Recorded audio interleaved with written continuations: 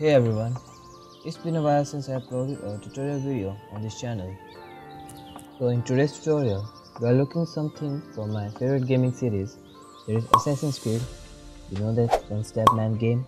Because I love stabbing peoples. Only in video games, of course. So if you have played Assassin's Creed, there is an ability which helps players to see their objects of interest. It can also distinguish between the target, enemies and allies. The target is golden, your enemy is in red and allies in blue. The ability is called Eagle Vision and it is a key feature of the game. By the way, this is my first voiceover and it really feels awkward to record. Also, for this video, I will only be showing the main parts or steps required to achieve the effect. To make this tutorial short, otherwise it could be a long tutorial because time is precious. But if you want to see the whole process, please let me know in the comments. So after a really long intro, let's get started. First, I grabbed our NPC models and animations from Mixamo. Almost every developer knows about this site. From there, I took an ally, enemy and a target object, pitched some animations and exported it into my Unity project. Now I created a scene something like this with those three dudes and their respective animations.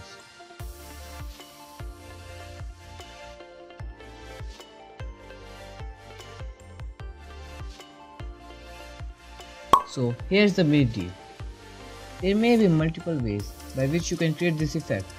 For example, you can change object material whenever a key presses or something else. But I really wanted to minimize the programming part and make it quick and easy to work with.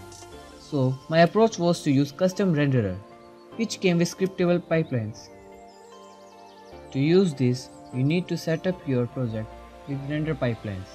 In this case, I am using universal render pipeline, or you can say lightweight render pipeline.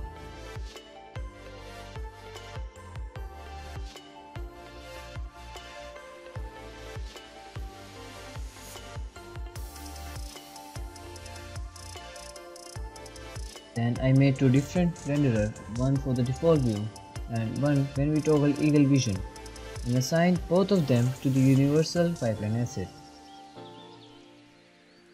After that, I created three different layers called target, enemy and ally and assigned game objects to the respective layer.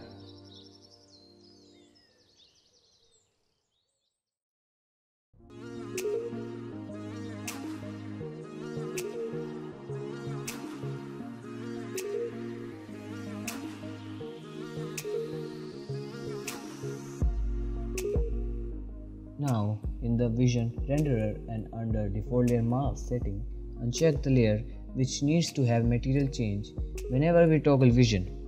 In this case, these are target, enemy and ally.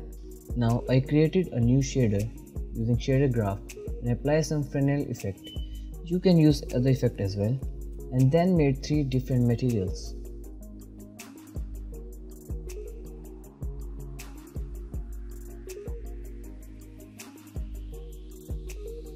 Then, in the Eagle Vision renderer and under renderer features, I created three different render object settings and changed layer mask to NPC layers and applied the corresponding layer material to it.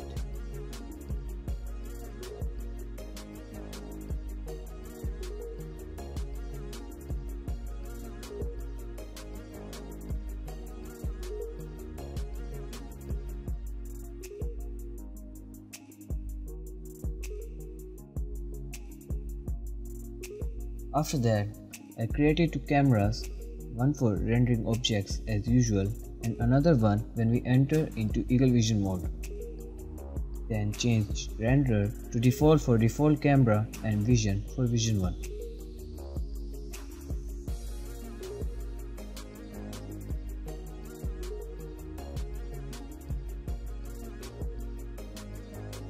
Now for this effect to work, we need a way to change how an object renders whenever we go into Eagle Vision mode. So I created a simple script to change the active camera whenever we presses a certain key.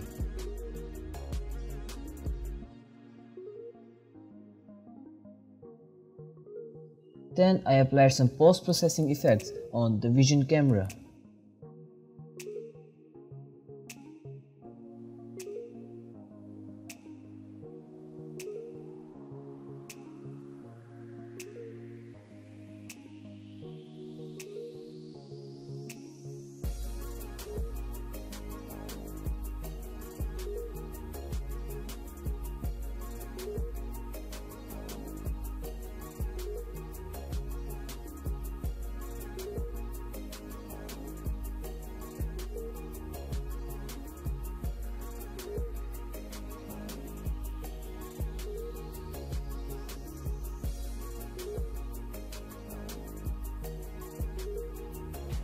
So the advantage of using custom renderer here is that if you have played Assassin's Creed, you can see objects across walls. So you can pretty much do it easily with custom renders. You just have to set the depth test to always in render objects.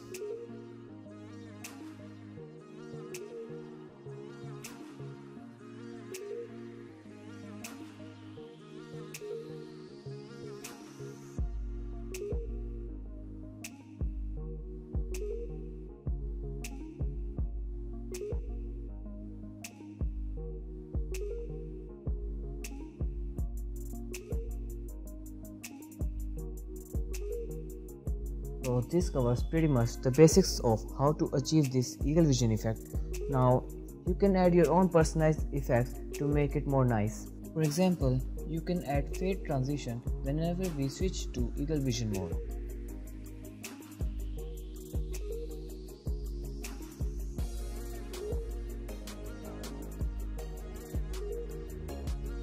So thanks for watching this video. If you like the video, hit like button and subscribe.